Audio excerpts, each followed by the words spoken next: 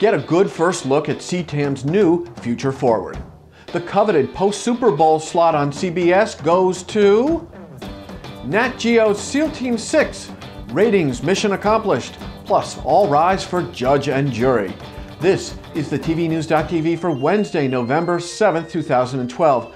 I'm Jeff Grimshaw in Washington, and we begin with the news of a lot of changes at CTAM, one of the top trade associations in the TV industry.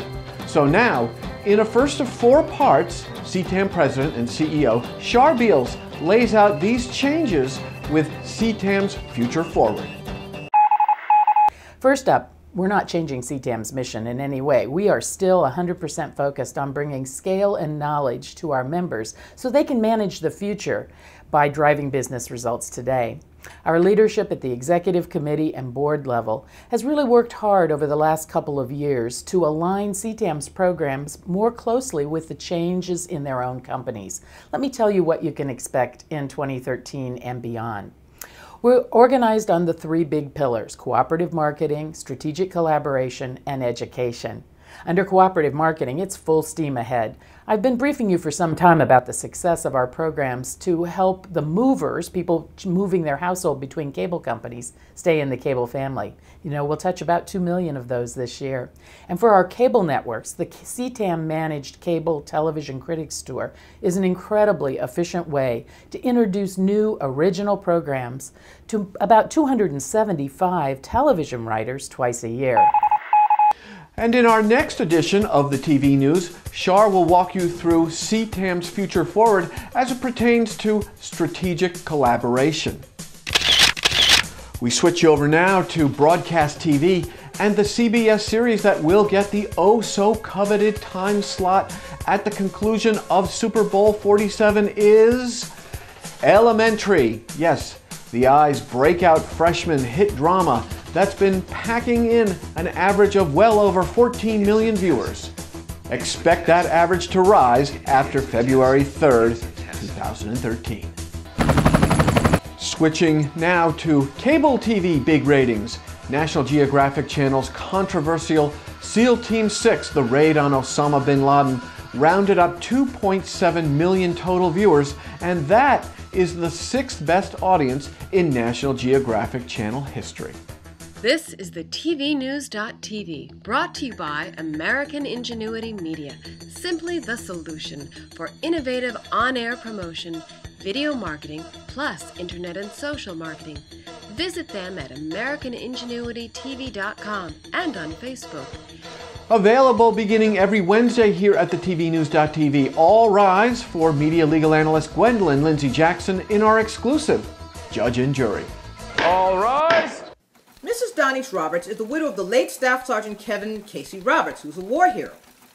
Now, he served 2 tours of duty, one in Iraq and the last one was in Afghanistan. He was awarded the Bronze Star, and he also received a Purple Heart for his service.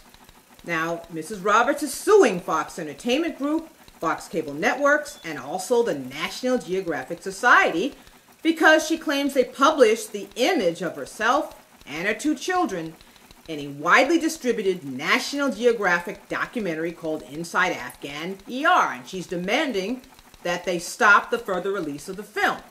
She claims that that documentary included unauthorized images of herself on a family trip to Disney World, and she thinks that photograph was taken from her deceased husband's personal laptop after his death without her permission or his permission, and the images included images of herself and her 2 minor children in that documentary, and she certainly did not give permission for that release.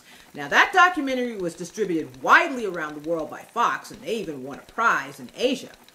She now says in the lawsuit that she suffered mental anguish, shock, sadness, as a result of her allegedly unauthorized appearance in this video.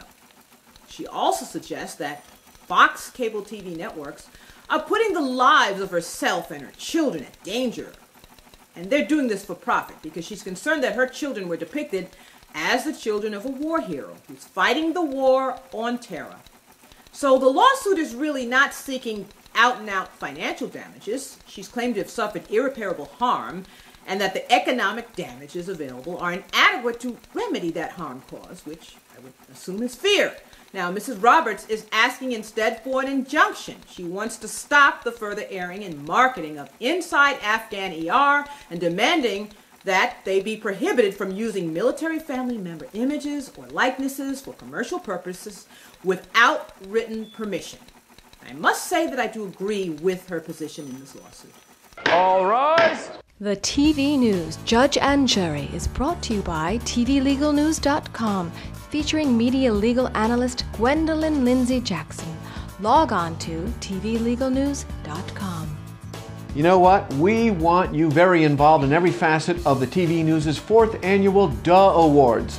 So head on over to the tvnews.tv on Facebook and give us your nomination for the dumbest, most undecided, and most heralded events that happened in the TV industry in 2012. Now, if you want to be a sponsor of the TV News, we'd love to have you right along with us.